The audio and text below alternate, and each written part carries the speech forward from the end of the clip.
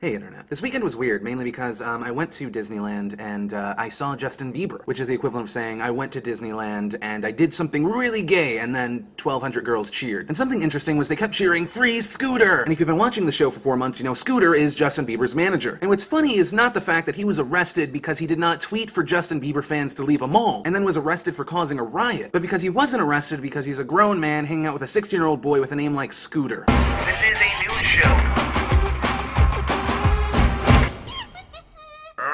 Quick, Scooter, get the plutonium! Not something you'll hear. Something you would hear is more like, Mr. Scooter said to get into the Scootmobile, which was his van filled with candy and popcorn and magic. and that's a joke about rape. Yeah! I feel like singing stuff makes everything okay. And you will be electrified to death. La la la la. You will probably feel pain.